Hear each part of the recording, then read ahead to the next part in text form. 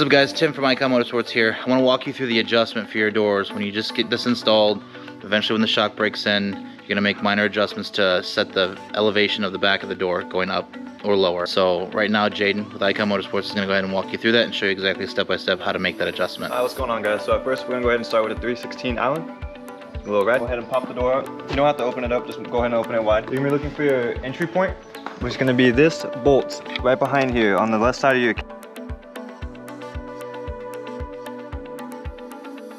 Go ahead and take your piece.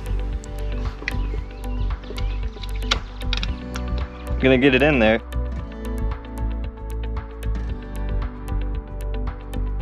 If you go clockwise, it's gonna go up. Counterclockwise, it's gonna go down. So you just go in there and you're gonna make minor adjustments. So if you go any bit too high, your door's gonna lift up a little bit. It's gonna be too hard to close. You go too low, same problem. The other thing to pay attention to too is try it with your fingers too at first, because when you first need to do it, generally it hasn't been on there long enough so you don't have the moisture lock on the nut itself. So you can sometimes get it with your fingers, but if you can't, then you'll use that small socket, or you'll use the small ratchet if you can.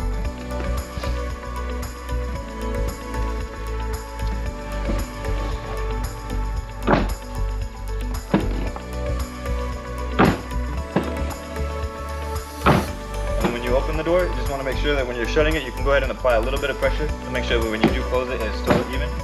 If you're pushing down and you do a little bit of catch, probably the door is a little bit too low. If you close it and it's clicking a little high and you don't feel too much of a bounce up top, it might be a little bit too high. So if it's a little bit too high, then all you're gonna do is you're gonna go back in there with the same wrench, same 3/16 Allen wrench, and just back it out a little bit. Turn it back to the left a little bit, and it's tiny, tiny movements at a time. Not super big movements, not half turns, not quarter turns, it's less than that. It's like eighths at a time. And then just slowly kind of close it in, feel the alignment, and then that's it. Then your door's aligned. Alright guys, thank you for tuning in, and that's how you go ahead and do the adjustments on your C8 door.